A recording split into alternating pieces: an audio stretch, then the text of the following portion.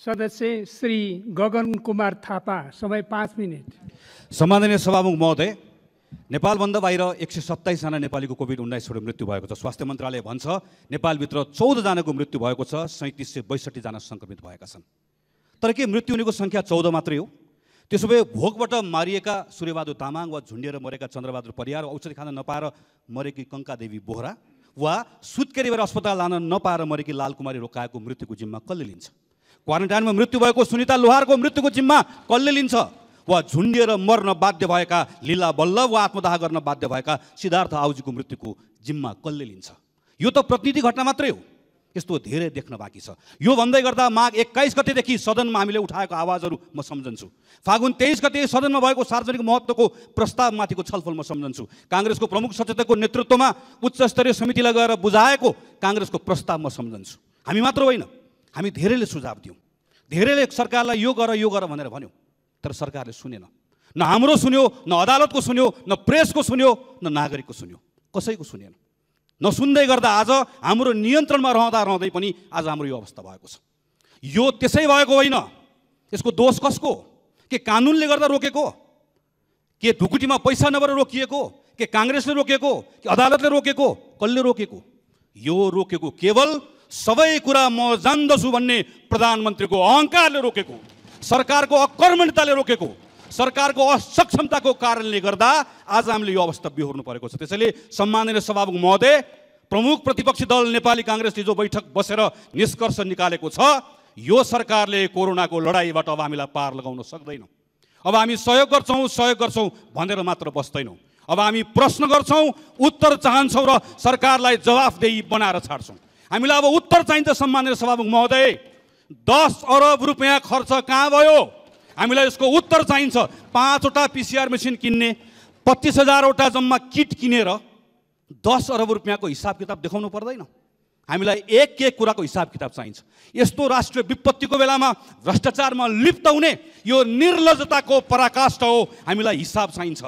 त्यति मात्र होइन, क्वारेन्टाइनमा 1,66,000 मानिसहरू बस्छन् भनेर प्रधानमन्त्री आएर हामीलाई बताउनुहुन्छ। यो क्वारेन्टाइन हो कि मान्छे मार्ने कन्सन्ट्रेसन क्याम्प हो? हामीलाई यसको जवाफ चाहिन्छ। भारतबाट आएका नागरिकहरूसँग गर्ने व्यवहार यही हो। सम्माननीय सभामुख महोदय, अदालतले भन्यो, संसदले भन्यो, विज्ञले भने PCR टेस्टको दायरा बढाऊ। आज सुदूरपश्चिममा कैयन दिनदेखि स्वाब कलेक्सन रोकिएको छ। प्रदेश नम्बर 2 का कैयन जिल्लाबाट 10,000 मानिसको रिपोर्ट नआएर क्वारेन्टाइनमा छटपटाएर बसेका छन्। तर सरकार के गर्दैछ? टेस्ट गर्नेको दायरा साँगुरो बनाउँदैछ। अब क्वारेन्टाइनमा बस्ने मान्छेको PCR नगर्ने रे, अब मरेको मान्छेको स्वाब परीक्षण नगर्ने रे, अब सङ्क्रमित भएको मान्छेलाई 14 दिन क्वारेन्टाइनमा आइसोलेसनमा राखिसके पछाडि घर पठाउने बेलामा पनि टेस्ट नगर्ने रे। बरु सरकारले यसो गरे हुन्छ, अब टेस्ट गर्ने बन्द गरिदिने अनि नेपाललाई कोरोना फ्री देश भनिदिने, किनकि परीक्षण नभएपछि सङ्क्रमण एकजनाको पनि देखिन्न। सम्माननीय सभामुख महोदय, जवाफ चाहियो। जिम्मा कसले लिने हो? प्रधानमन्त्रीले भन्नुभएको यसो गर्नलाई? स्वास्थ्य मन्त्रीले भन्नुभएको? भोलि 1-2 निर्दोष कर्मचारीलाई सरुवा गरेर दोषबाट अपराधबाट भाग्न पाइन्न। विज्ञहरूले भने, स्वास्थ्य मन्त्रालयले भन्यो, RDT परीक्षण काम लाग्दैन। न यो विश्वसनीय छ, न नेपालको सङ्क्रमणको अहिलेको अवस्थामा यसको औचित्य छ। तर जबरजस्ती RDT परीक्षण गर्ने यो अपराधको जिम्मा कसले लिने? हामीलाई जवाफ चाहिन्छ। सम्माननीय सभामुख महोदय, मृत्यु भइसकेको मान्छेको स्वाब परीक्षण नगर्ने कसले भन्यो? हामीलाई जवाफ चाहिन्छ। त्यति मात्र होइन सम्माननीय सभामुख महोदय, अस्पतालको तयारी खोइ? यत्रो दिनसम्म लकडाउन गरिसके पछाडि अब सङ्क्रमितको सङ्ख्या बढ्दै गर्दा उपचार गर्नका निम्ति कुन अस्पतालमा कुन सामग्री थपियो, कति जनशक्तिको व्यवस्थापन गरियो, यसको जवाफ चाहिन्छ।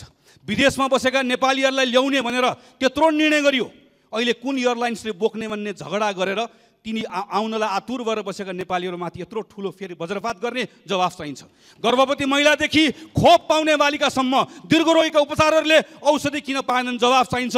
कृषक मजदुरदेखि साना उद्योगी, ठुला उद्योगी व्यवसायीसम्मले प्रधानमन्त्रीको गीत र कविताबाट राहत पाउँदैनन्, तिनको लागि कार्यक्रम के छ? जवाफ चाहिन्छ। त्यसैले सम्माननीय सभामुख महोदय, म आफ्नो कुराहरू टुङ्गाउने क्रममा आग्रह गर्न चाहन्छु, यो प्रश्न केवल प्रश्नका लागि होइन, उच्च स्तरीय समिति भनेर जुन बनाइएको छ, हामी उसलाई चिन्दैनौँ।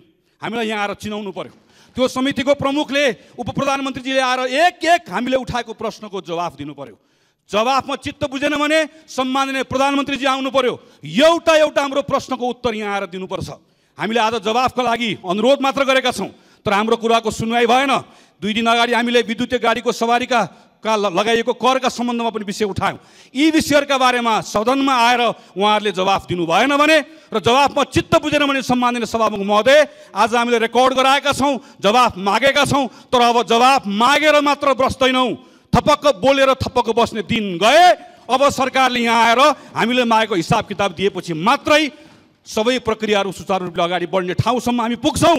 म अहिले आग्रह गराउन चाहन्छु, सरकारले सोचोस्, तयारी गरोस्।